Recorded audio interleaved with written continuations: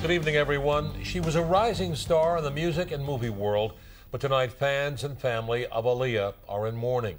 The Brooklyn-born singer and actress was killed in a plane crash in the Bahamas last night, along with 8 other people. She was only 22. Jill Conway spoke with some of Aaliyah's fans and looks back at her short but accomplished life.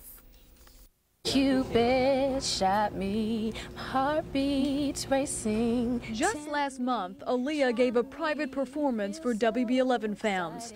The hot R&B singer finally achieving the mega stardom she craved and worked hard for.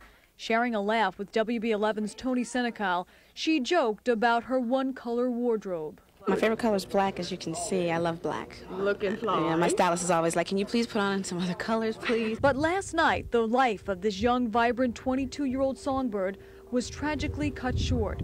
After filming a new music video on the island of Abaco in the Bahamas, Aaliyah and several crew members boarded a small Cessna plane bound for Miami.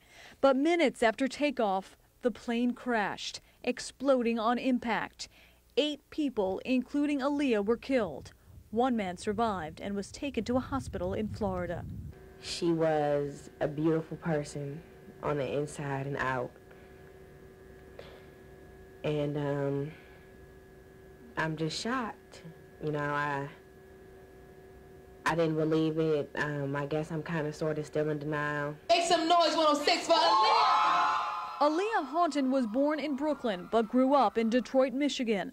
She began singing professionally at the age of 6, and now 16 years later, her chart-topping hit, Try Again, earned her a Grammy nomination for Best Female R&B Vocalist. Last year, MTV named her Best Female Artist, and the singer was making her mark on the big screen, too. First with a part in Romeo Must Die, and then starring in the yet-to-be-released Queen of the Damned.